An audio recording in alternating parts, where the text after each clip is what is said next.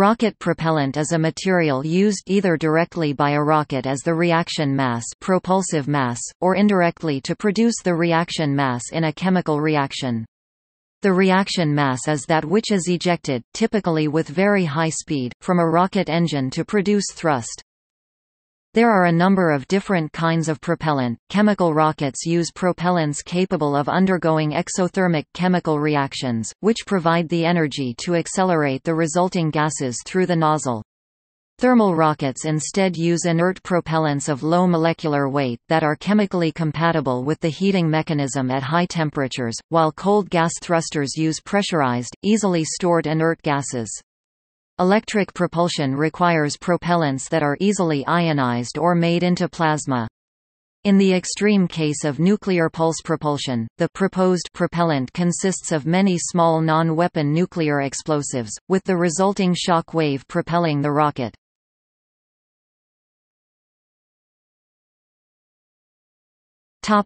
Overview. Rocket propellant is either a high oxygen-containing fuel or a mixture of fuel plus oxidant, whose combustion takes place, in a definite and controlled manner with the evolution of a huge volume of gas. In the rocket engine, the propellant is burnt in the combustion chamber and the hot jet of gases, usually at a temperature of 3000 degrees Celsius and a pressure of 300 kg per square centimeter, escapes through the nozzle at very high velocity. Rockets create thrust by expelling mass backward in a high-speed jet. See Newton's third law. Chemical rockets, the subject of this article, create thrust by reacting propellants within a combustion chamber into a very hot gas at high pressure, which is then expanded and accelerated by passage through a nozzle at the rear of the rocket. The amount of the resulting forward force, known as thrust, that is produced is the mass flow rate of the propellants multiplied by their exhaust velocity relative to the rocket, as specified by Newton's third law of motion. Thrust is, therefore, the equal and opposite reaction that moves the rocket, and not by the interaction of the exhaust stream with air around the rocket. Equivalently, one can think of a rocket being accelerated upwards by the pressure of the combusting gases against the combustion chamber and nozzle. This operational principle stands in contrast to the commonly held assumption that a rocket pushes against the air behind or below it.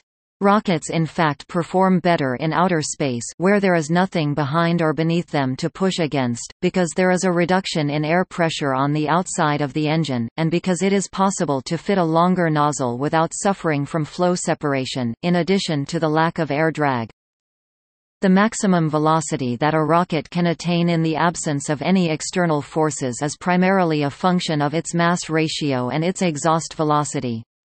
The relationship is described by the rocket equation V F equals V E lane M 0 M F display style V underscore F equals V underscore E lane M underscore 0 M underscore F, where V F display style V underscore F is the final velocity. V E display style V underscore E is the exhaust velocity relative to the rocket. M 0 display style M underscore 0 is the initial total mass, and M F display style M underscore F is the mass after the propellant is burned. The mass ratio expresses what proportion of the rocket is propellant fuel oxidizer combination prior to engine ignition. Typically, a single-stage rocket might have a mass fraction of 90% propellant, 10% structure, and hence a mass ratio of 9:1. The impulse delivered by the motor to the rocket vehicle per weight of propellant consumed is the rocket propellant's specific impulse. A propellant with a higher specific impulse is said to be more efficient as more thrust is produced per unit of propellant. Lower rocket stages usually use high-density low volume per unit mass propellants due to their lighter tankage to propellant weight ratios and because higher performance propellants require higher expansion ratios for maximum performance than can be attained when operated in the atmosphere.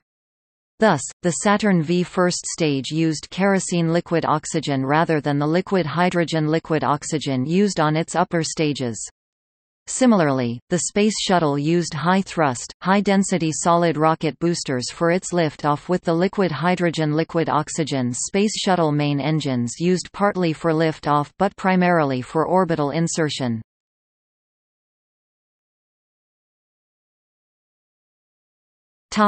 History. Solid rocket propellant was first developed during the 13th century under the Chinese Song dynasty.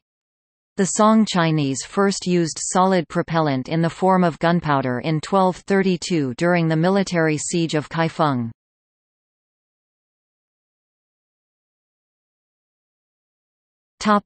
Chemical propellants. There are four main types of chemical rocket propellants: solid, storable liquid, cryogenic liquid, and a liquid monopropellant. Hybrid solid-liquid bipropellant rocket engines are starting to see limited use as well.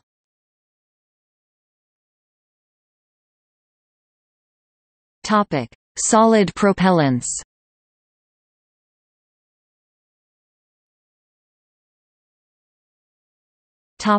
Description.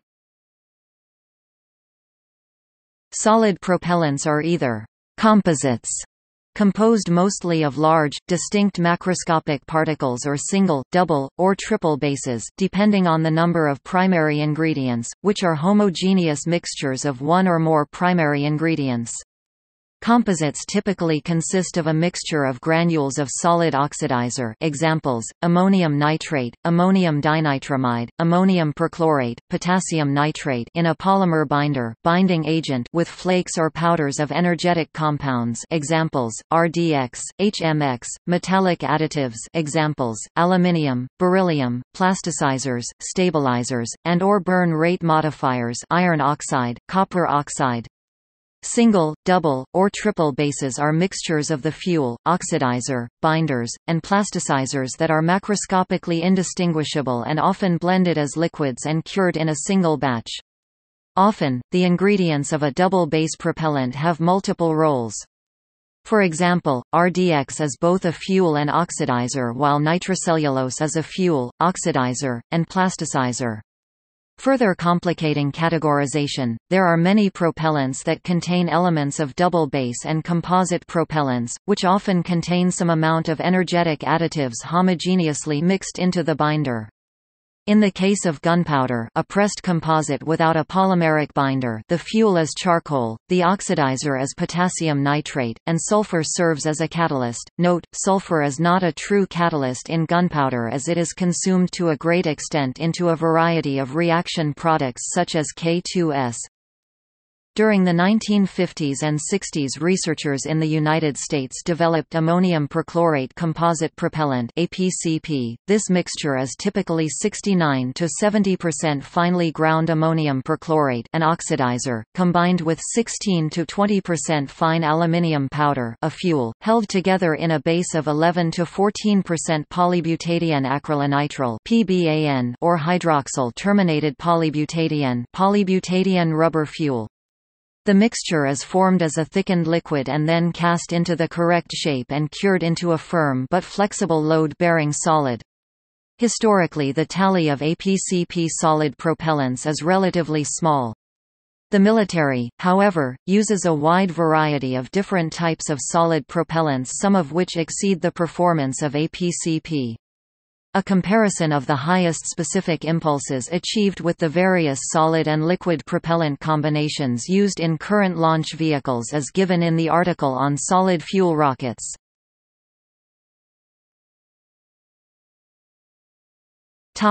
Advantages. Solid propellant rockets are much easier to store and handle than liquid propellant rockets. High propellant density makes for compact size as well. These features plus simplicity and low cost make solid propellant rockets ideal for military applications. In the 1970s and 1980s, the U.S. switched entirely to solid-fueled ICBMs, the LGM-30 Minuteman and LG-118A Peacekeeper (MX). In the 1980s and 1990s, the USSR, Russia also deployed solid-fueled ICBMs RT-23, RT-2PM, and RT-2UTTH, but retains two liquid-fueled ICBMs R-36 and UR-100N, all solid fueled ICBMs on both sides had three initial solid stages, and those with multiple independently targeted warheads had a precision maneuverable bus used to fine-tune the trajectory of the re-entry vehicles. U.S. Minuteman III ICBMs were reduced to a single warhead by 2011 in accordance with the START Treaty, leaving only the Navy's Trident sub-launched ICBMs with multiple warheads. Their simplicity also makes solid rockets a good choice whenever large amounts of thrust are needed and the cost is an issue. The Space Shuttle and many other orbital launch vehicles use solid-fueled rockets in their boost stages, solid rocket boosters, for this reason.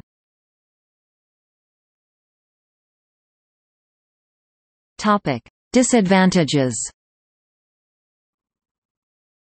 Relative to liquid fuel rockets, solid fuel rockets have lower specific impulse, a measure of propellant efficiency. The propellant mass ratios of solid propellant upper stages are usually in the 0.91 to 0.93 range, which is as good as or better than that of most liquid propellant upper stages, but overall performance is less than for liquid stages because of the solid's lower exhaust velocities. The high mass ratios possible with unsegmented solids is a result of high propellant density and very high strength-to-weight ratio filament wound motor casings. A drawback to solid rockets is that they cannot be throttled in real time, although a programmed thrust schedule can be created by adjusting the interior propellant geometry. Solid rockets can be vented to extinguish combustion or reverse thrust as a means of controlling range or accommodating warhead separation. Casting large amounts of propellant requires consistency and repeatability, which is assured by computer control. Casting voids in propellant can adversely affect burn rate, so the blending and casting take place under vacuum and the propellant blend is spread thin and scanned to assure no large gas bubbles are introduced into the motor.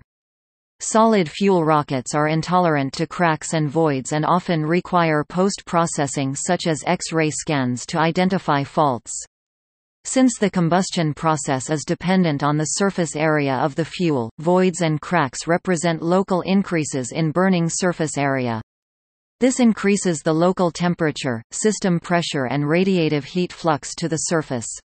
This positive feedback loop further increases burn rate and can easily lead to catastrophic failure, typically due to case failure or nozzle system damage.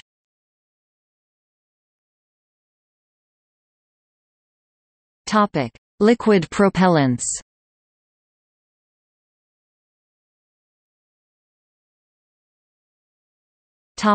Current types. The most common liquid propellants in use today: liquid oxygen (LOX) and highly refined kerosene (RP1), used for the first stages of the Saturn V, Atlas V and Falcon, the Russian Soyuz, Ukrainian Zenit, and developmental rockets like Angara and Long March 6. Very similar to Robert Goddard's first rocket, this combination is widely regarded as the most practical for boosters that lift off at ground level and therefore must operate at full atmospheric pressure. LOX and liquid hydrogen, used in the Space Shuttle orbiter, the Centaur upper stage of the Atlas V, Saturn V upper stages, the newer Delta IV rocket, the HIIA rocket, and most stages of the European Ariane 5 rocket. Dinitrogen tetroxide N2O4 and hydrazine N2H4, MMH, or UDMH, used in military, orbital, and deep space rockets because both liquids are storable for long periods at reasonable temperatures and pressures. N2O4, UDMH is the main fuel for the Proton rocket, older Long March rockets LM-1-4, PSLV, and Fregat and Briz-M upper stages. This combination is hypergolic, making for attractively simple ignition sequences. The major inconvenience is that these propellants are highly toxic, hence they require careful handling. Monopropellants such as hydrogen peroxide, hydrazine, and nitrous oxide are primarily used for attitude control and spacecraft station keeping where their long-term storability, simplicity of use, and ability to provide the tiny impulses needed outweighs their lower specific impulse as compared to bipropellants. Hydrogen peroxide is also used to drive the turbopumps on the first stage of the Soyuz launch vehicle.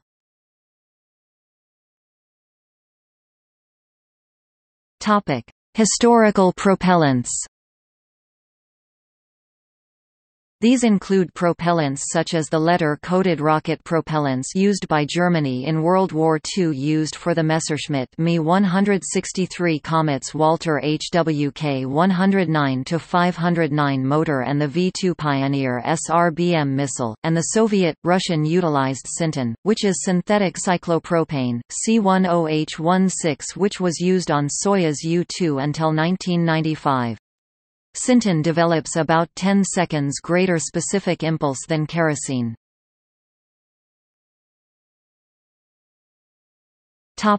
Advantages.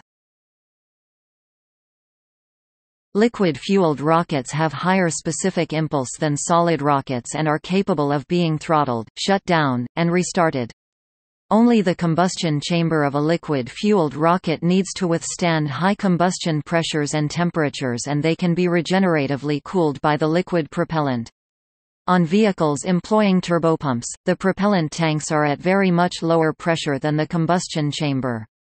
For these reasons, most orbital launch vehicles use liquid propellants.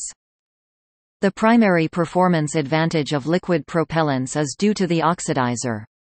Several practical liquid oxidizers, liquid oxygen, nitrogen tetroxide, and hydrogen peroxide are available which have better specific impulse than the ammonium perchlorate used in most solid rockets, when paired with comparable fuels. These facts have led to the use of hybrid propellants, a storable oxidizer used with a solid fuel, which retains most virtues of both liquids, high ISP, and solids, simplicity. The newest nitramine solid propellants based on Cl20 HNIW can match the performance of NTO, UDMH storable liquid propellants, but cannot be controlled as can the storable liquids. While liquid propellants are cheaper than solid propellants, for orbital launchers, the cost savings do not, and historically have not mattered. The cost of the propellant is a very small portion of the overall cost of the rocket. Some propellants, notably oxygen and nitrogen, may be able to be collected from the upper atmosphere, and transferred up to low Earth orbit for use in propellant depots at substantially reduced cost.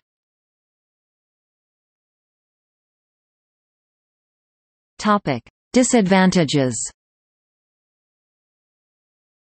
The main difficulties with liquid propellants are also with the oxidizers. These are generally at least moderately difficult to store and handle due to their high reactivity with common materials, may have extreme toxicity, nitric acid, nitrogen tetroxide, require moderately cryogenic storage, liquid oxygen, or both, flux, a fluorine-LOX mix. Several exotic oxidizers have been proposed: liquid ozone O3, chlorine trifluoride, and chlorine pentafluoride, all of which are unstable, energetic, and toxic. Liquid-fueled rockets also require potentially troublesome valves and seals and thermally stressed combustion chambers, which increase the cost of the rocket. Many employ specially designed turbopumps which raise the cost enormously due to difficult fluid flow patterns that exist within the casings.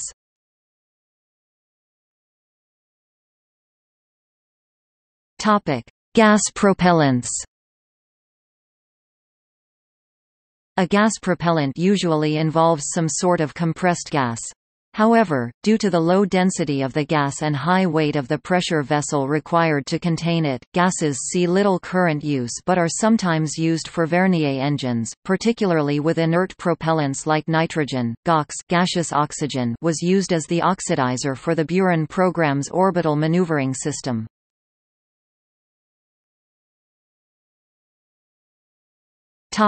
Hybrid propellants.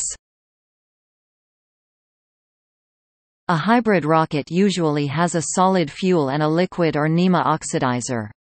The fluid oxidizer can make it possible to throttle and restart the motor just like a liquid-fueled rocket.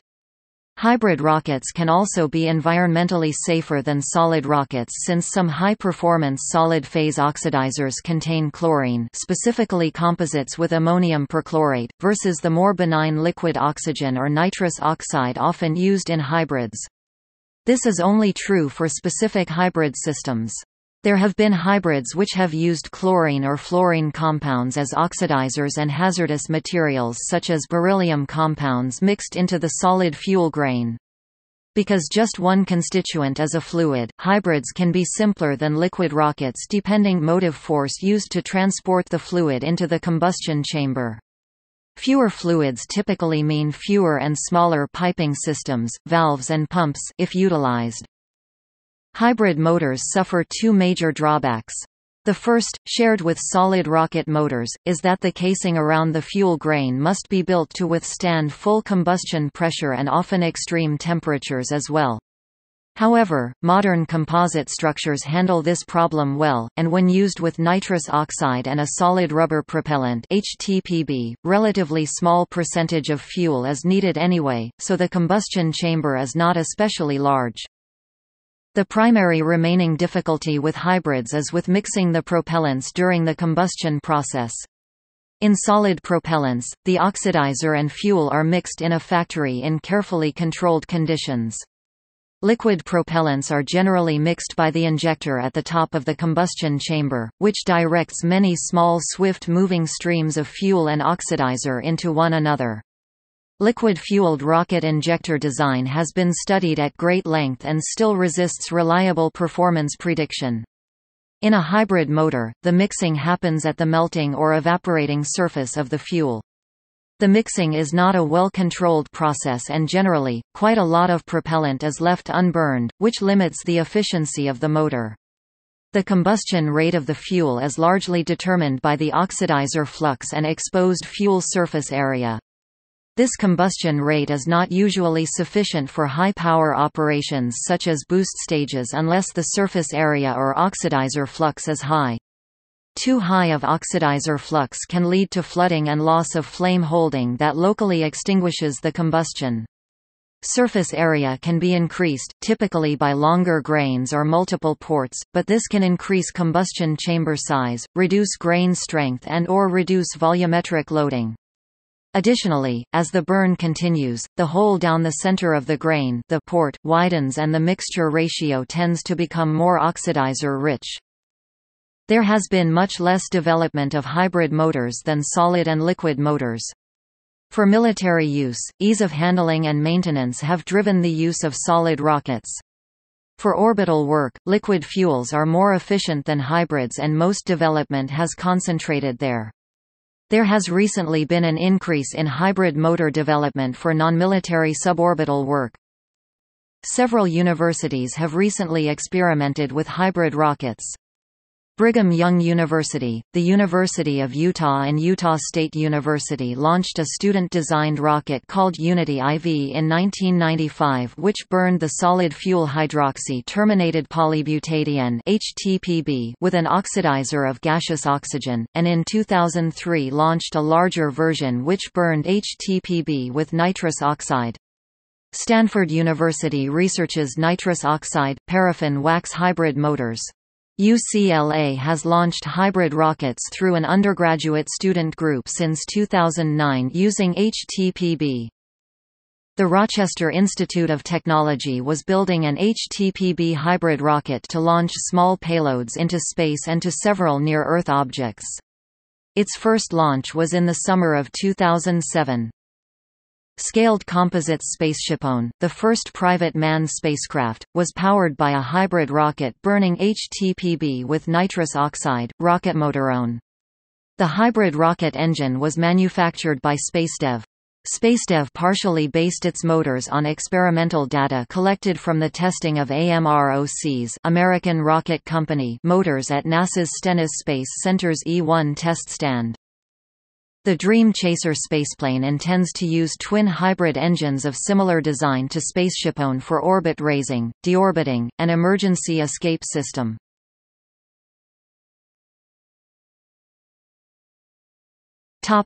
Gel propellant. Some work has been done on gelling liquid propellants to give a propellant with low vapor pressure to reduce the risk of an accidental fireball. Gelled propellant behaves like a solid propellant in storage and like a liquid propellant in use.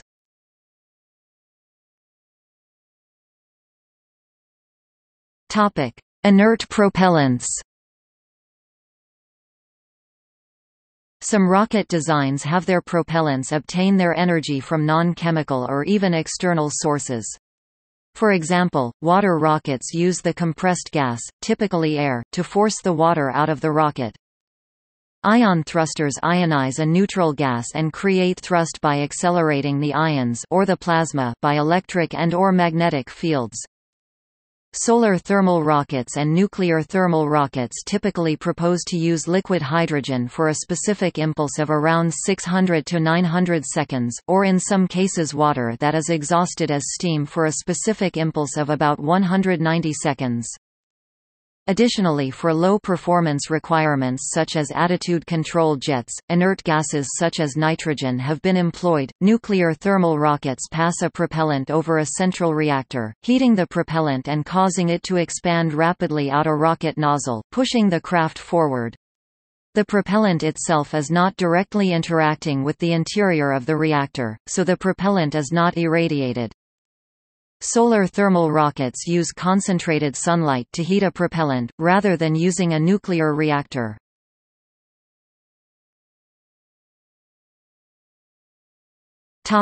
Mixture ratio. The theoretical exhaust velocity of a given propellant chemistry is a function of the energy released per unit of propellant mass, specific energy. Unburned fuel or oxidizer drags down the specific energy. However, most rockets run fuel-rich mixtures. The usual explanation for fuel-rich mixtures is that fuel-rich mixtures have lower molecular weight exhaust, which by reducing m m increases the ratio T C m frac sqrt T_C m, which is approximately equal to the theoretical exhaust velocity. Fuel-rich mixtures actually have lower theoretical exhaust velocities because T C sqrt T_C decreases as fast or faster than m m. The nozzle of the rocket converts the thermal energy of the propellants into directed kinetic energy. This conversion happens in a short time, on the order of 1 millisecond. During the conversion, energy must transfer very quickly from the rotational and vibrational states of the exhaust molecules into translation. Molecules with fewer atoms, like CO and H2, store less energy in vibration and rotation than molecules with more atoms, like CO2 and H2O. These smaller molecules transfer more of their rotational and vibrational energy to translation energy than larger molecules, and the resulting improvement in nozzle efficiency is large enough that real rocket engines improve their actual exhaust velocity by running rich mixtures with somewhat lower theoretical exhaust velocities. The effect of exhaust molecular weight on nozzle efficiency is most important for nozzles operating near sea level. High expansion rockets operating in a vacuum see a much smaller effect, and so are run less rich. The Saturn II stage, a LOX, LH-2 rocket, varied its mixture ratio during flight to optimize performance. LOX hydrocarbon rockets are run only somewhat rich O/F mass ratio of 3 rather than stoichiometric of 3.4 to 4 because the energy release per unit mass drops off quickly as the mixture ratio deviates from stoichiometric. LOX, LH2 rockets are run very rich O/F mass ratio of 4 rather than stoichiometric 8 because hydrogen is so light that the energy release per unit mass of propellant drops very slowly with extra hydrogen. In fact, LOX, LH2 rockets are generally limited in how rich they run by the performance penalty of the mass of the extra hydrogen tankage, rather than the mass of the hydrogen itself. Another reason for running rich is that off-stoichiometric mixtures burn cooler than stoichiometric mixtures, which makes engine cooling easier. Because fuel-rich combustion products are less chemically reactive corrosive than oxygenated products, a vast majority of rocket engines are designed to run fuel-rich, with at least one exception for the Russian Rod 180 preburner, which burns LOX and RP1 at a ratio of 2.72. Additionally, mixture ratios can be dynamic during launch. This can be exploited with designs that adjust the oxidizer to fuel ratio along with overall thrust during the flight to maximize overall system performance. For instance, during liftoff thrust is a premium while specific impulse is less so. As such, the system can be optimized by carefully adjusting the O/F ratio so the engine runs cooler at higher thrust levels. This also allows for the engine to be designed slightly more compactly, improving its overall thrust-to-weight performance.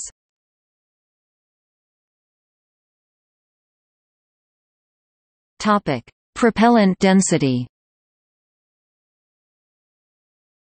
Although liquid hydrogen gives a high ISP, its low density is a significant disadvantage. Hydrogen occupies about 7x more volume per kilogram than dense fuels such as kerosene. This not only penalizes the tankage, but also the pipes and fuel pumps leading from the tank, which need to be 7x bigger and heavier. The oxidizer side of the engine and tankage is of course unaffected.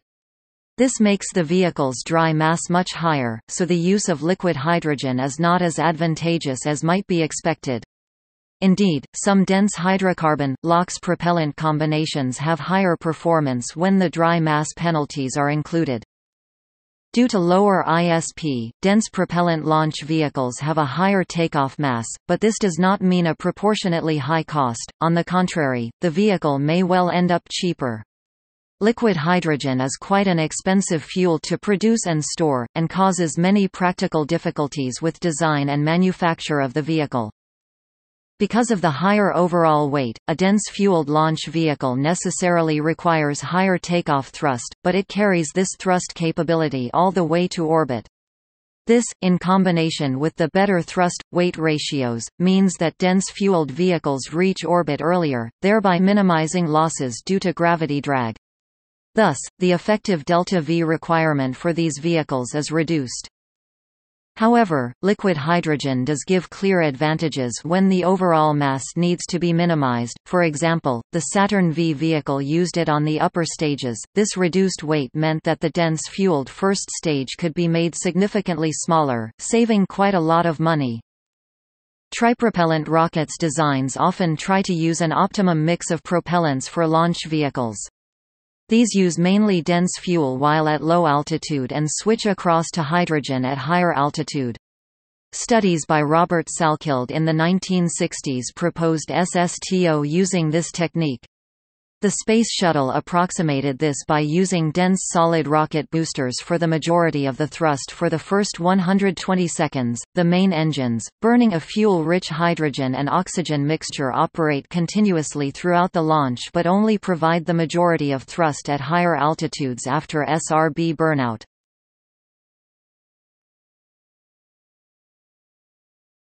Topic: See also Alice propellant, Trinitramide, Timeline of hydrogen technologies, Category rocket fuels, Comparison aviation fuel, Nuclear propulsion, Ion thruster, Crawford burner.